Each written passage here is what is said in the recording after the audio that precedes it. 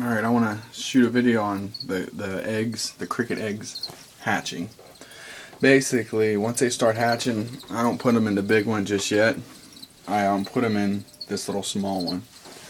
Now, as you can see, I got my soil in there. And if I look closely, you could see they started hatching.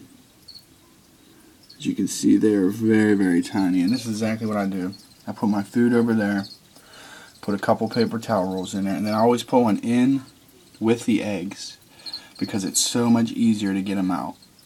If I just leave that in there for a little bit, then I take it off, what they do is they crawl all up under there. I just put it there so there's only 2 on there. But then what do? Take it, hit it off this, get them off there, put it back in. As you can see, there's a bunch. If you kind of blow on it, you could see them just moving everywhere. And they are very, very tiny. They kind of look like ants almost. But this is what I'll do. I'll set this in there. I'll come back in an hour and I'll pick that up and they'll be covered. And what I do, I just keep hitting them off onto the side of the thing. And then they'll all live in them paper towel rolls. And then I just leave them in here until they eat and they get a little bit bigger.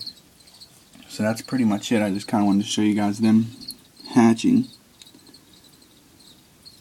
They're everywhere in there.